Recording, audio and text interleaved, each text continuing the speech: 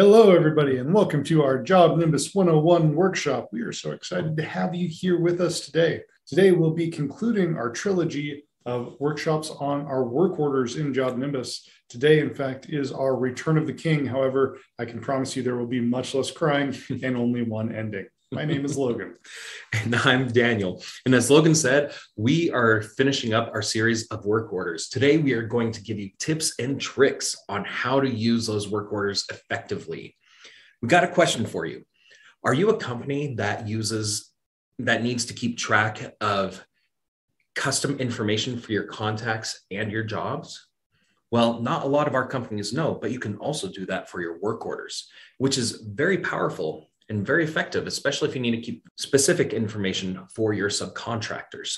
You can also use these custom fields to create automations, and we'll go over one automation that uses custom fields. We'll also talk about other automations that will really help you take your work orders to the next level. So let's get into it. All right.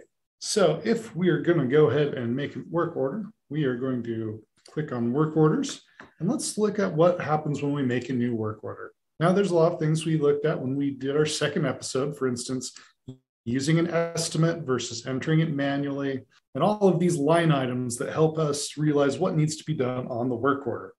Of course, there's also these up at the top, things like the design template that tells us what sort of work order it is, the start and due date, so on and so forth. Everything from design template down to subcontractor, these are in every single JobNimbus account. And if you go to make your own work order, you're going to see all of those.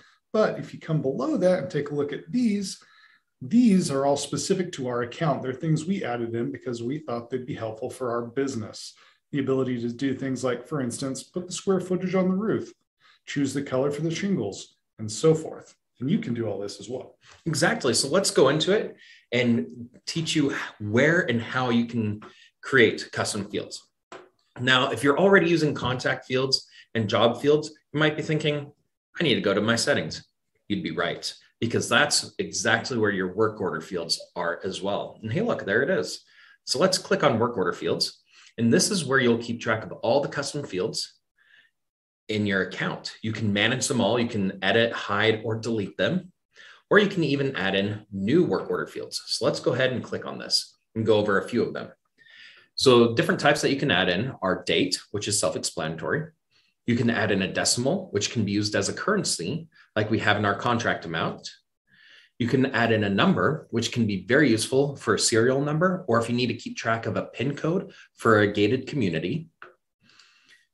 You can add in a string of text for whatever reason.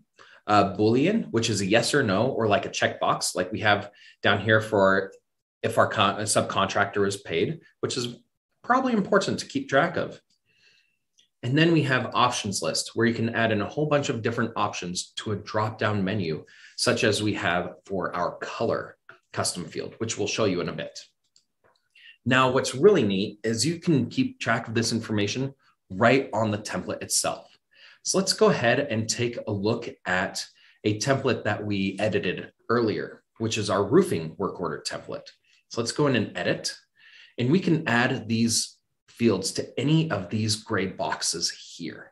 We chose to add some fields to the above items. If you click in that gray box, it'll pull up this content window where you can add in information, such as we chose to add in the color custom field and the square footage custom field. That way, when we send this off to our subcontractor, they know what color it's supposed to be and how big the roof is. So let's go ahead and add in another custom field here.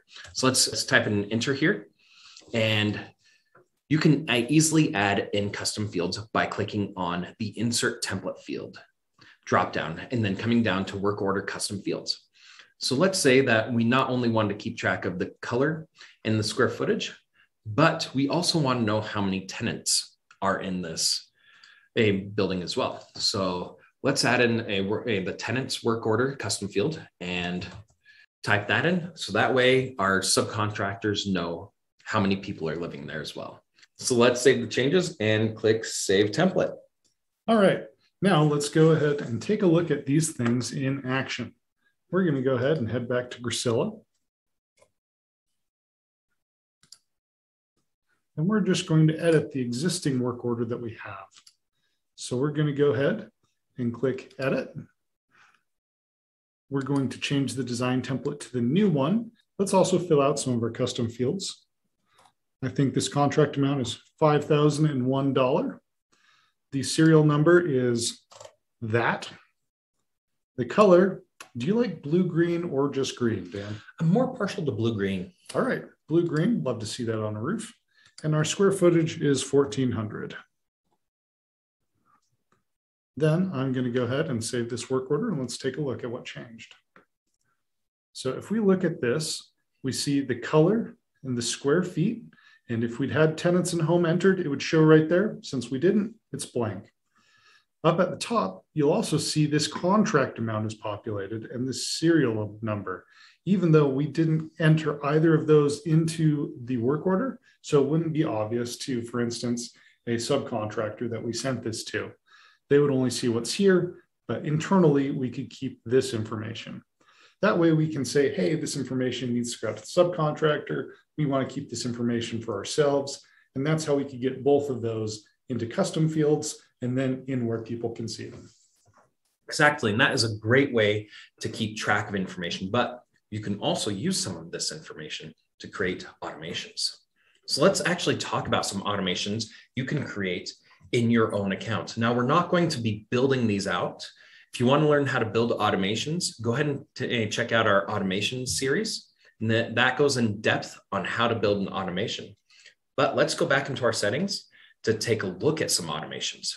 So click on automation, and let's scroll all the way down until we see these work order automations that we created earlier.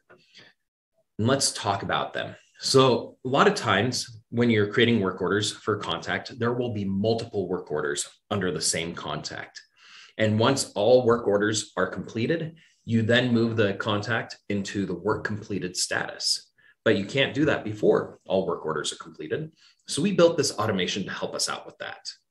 If we go in here and take a look at it, what this automation does is it says, if a work order under a contact has been moved into the completed status, it creates a task for the sales rep to go in and check that contact status. And if all work orders have been completed, then move the contact into the work completed status. Pretty simple. It's a real good way to remind our sales reps or our team members to keep track of the contact status while we're working on work orders. Absolutely. This next one is a little bit different, but also serves a useful purpose. If we take a look at this automation, this is a time-based automation, and it's interested in the start date and time of our work order. So assuming we've added that in, then 24 hours before the start date of the work order, it's going to, if the status is not completed, in other words, if we still have this to do and didn't somehow get it done early, it's going to send out this email work order reminder. And who it's going to send it to is the related contact. The related contact for a work order is the person that you created it under. In our case, that's Grisella Grimm. Now let's take a look at that email before we move on. And that's kept in our templates. We're going to scroll all the way down our emails until we find our work order reminder. Now you'll see here that we've used template fields in a number of places here inside the template. For instance, we see it here. We see these here as well. Specifically, these ones that use work order are very interesting. We can find them by going to Insert Template Field, Work Order. Here's our end date, our start date, and so forth. These are really powerful, but they're fairly limited in how they can be used. For instance, if I was sending an email from a customer, they could have any number of work orders on. And so the system wouldn't know what work order to pull that information from. These are only useful when we are emailing a work order directly using an automation. So in this case, it's fantastic. I'm going to send this out. It's going to say, hey, this is the time up here in the subject line. It's going to give us the time here and the record type. It's very powerful and very specific. It's great for your company, and it helps keep in contact with your customers without wasting your time. Exactly. So let's take a look at the last automation here, way down here, of Work Order Production Manager Verification Check. Now, what this does is it uses a custom field, our contract amount. And it says, if the contract amount is greater than $5,000, like in Grisella Grimm's case, that was $5,001, It tells our production manager, in this case, Charles Schnell, to verify the account, make sure that everything is in line before we do our work. That right there, it's going to keep our customers happy. It's going to keep our company happy. Everyone's happy. And these three automations are really powerful and will really help your company move to the next level. And we hope that you found some value in using custom fields and automations together to really make your work orders work for you.